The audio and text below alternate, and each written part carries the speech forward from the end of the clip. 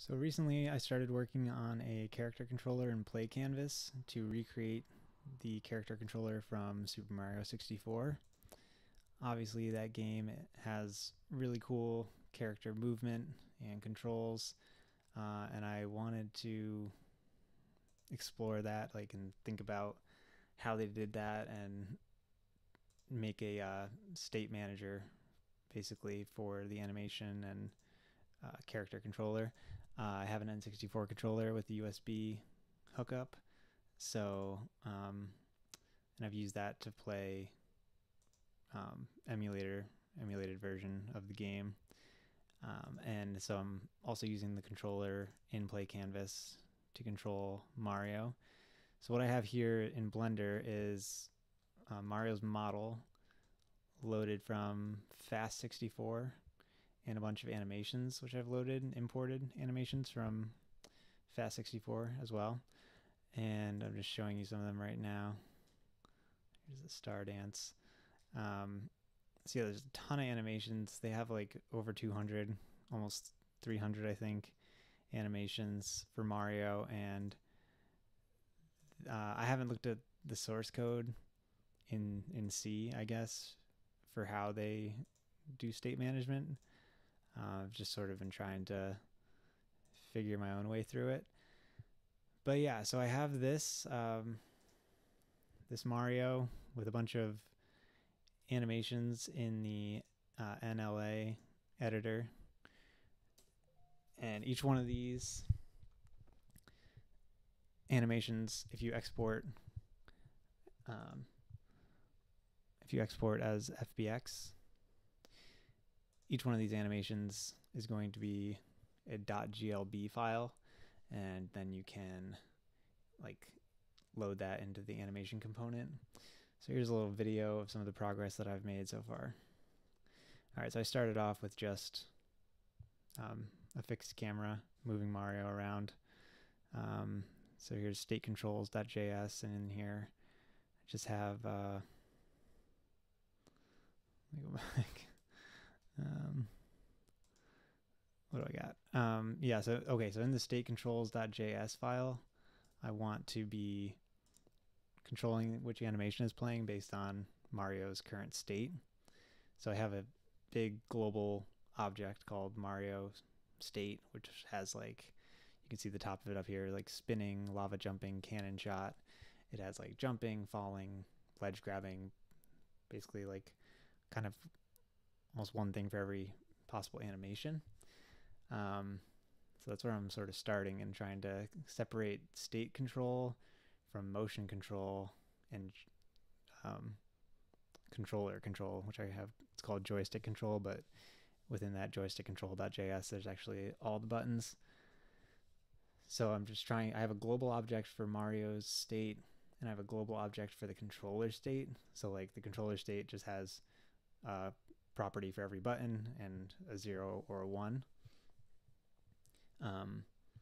Yeah, okay, let's keep going. So then I got Mario running around. So if he's in the run state, we are activating the run animation. And then I got, you can see it went from tiptoeing to walking to running, and did that with those if statements. So seeing if Mario's speed is between certain ranges. And then here's the quick look at the animation state graph. You can see it goes from idle to tiptoe to walk to run. Yeah, here it is, full thing. Okay, so this is a fixed camera setup. So here it calculates Mario's position and the camera's position, does some trig and figures it out.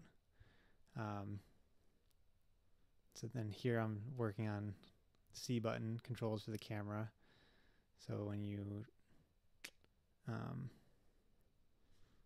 change C, sorry, I was going really fast. We change C, the camera rotates 45 degrees. And then I want it to be smooth, so I had camera target.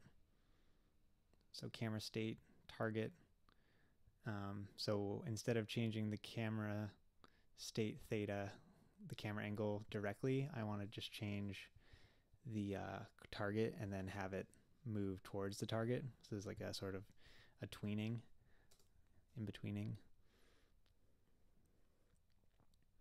So now it's smooth.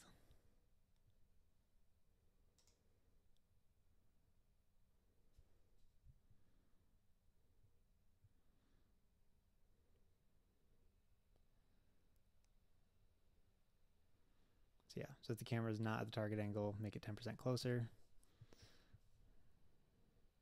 And it looks pretty good. He kind of looks like a balloon Mario. Just how glossy he is. Okay, what am I doing? Some crazy math to... Oh yeah, so when he was running around there, he wasn't moving relative to the camera yet, I don't think. So this is to get him, or I guess he was. Okay, moving on to jumping. Yeah. Here, let's go back real quick actually, because I didn't explain this at all. Okay, so this is showing it working now, where you have to take into account the input and the camera. So like you want Mario to move, if you're holding forward, you don't want him to just move in like the positive Z direction no matter what. If the camera is rotated around a certain way, he's not going to be moving the positive Z direction anymore. He'll be moving at some angle. So you have to figure out that angle, and that's what all this math here is doing. It's just some trig to like figure out what angle he's moving at. Yeah, this took some time to think through. I kind of, it's like the same thing I did in the P5JS version that I did. So yeah, I don't know. So here's jumping, sort of. I just figured out a way to, when I press A, have him move up as a start. And it slowly falls back down when you let go of A. And then at one point, all my animations got unplugged from my animation component, which really sucks. So now it really looks like a balloon the way he's floating. But I dragged them all back into the animation component, all those .glb files, and now he's running around again. So now I hooked in the jump animation. Now it's playing and then it's finishing and just bringing him back to his default pose. Here I'm talking about getting the falls to look better, incorporating a fall time. So like when you hit A, fall timer is reset to 0, and then I'm using the fall timer to do like acceleration calculations. Okay, I added the land animation. And I guess that's it for today. Cool. Word.